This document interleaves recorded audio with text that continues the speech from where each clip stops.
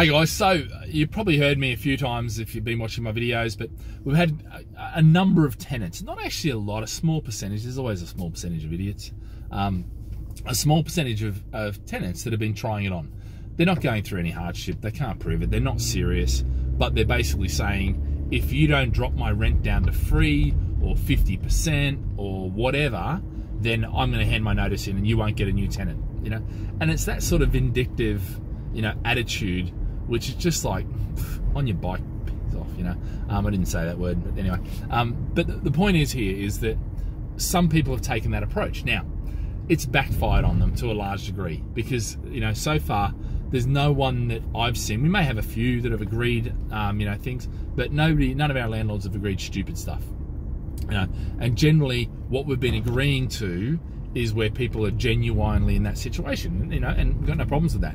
It's the people who've been trying this on, and I had one of my tenants try that on, you know, and it was like, if you don't do this, if you don't do that, you know, and basically I just went, stick it up your bum, get out of here. And so the guy handed his notice in, but of course now he's trying to backtrack on his notice. But I've already decided that I'm going to turn that into, I'm going to take that property and use that because obviously it's a great property where it is. It's in city centre, and I figure, well, that can be a bit of a staycation place for the team, and you know, because basically we're not going to be able to get a place in Spain that we go to, and the team can use whenever they want.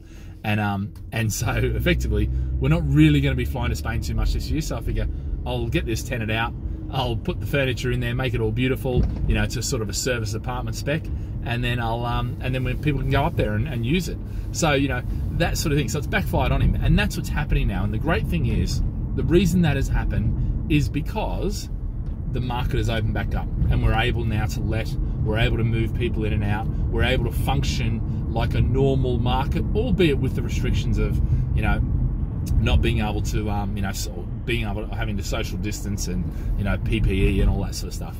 But, you know, that's good news because, you know, nobody likes someone who bloody, you know, price gouges and takes advantage of these opportunities and that sort of stuff. You know, I've got no problem with taking advantage of opportunities, but when you're being an opportunist and price gouging and stuff like that, you know, bugger off, you know. So it's actually good news that we've, you know, told these people to stick it up their bum. But yeah, no, guys, good, you know, so it's good news, and I think, you know, we'll continue to get the good news as the market develops and gets back to normal, and hopefully, I mean, there hasn't been a huge amount of people losing their jobs and really being in a position where they're desolate, you know.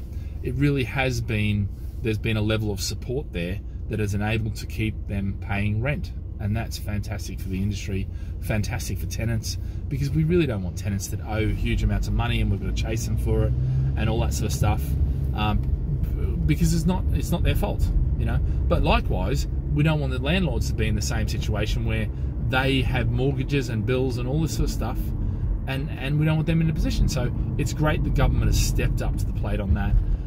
Thank goodness we're in the UK and not in Trump. You know, Trump in the US, because yeah, unless you're a billionaire, you're pretty much screwed, I think, over there. But anyway, guys, have a great day, live with passion, and speak soon. See you later, bye.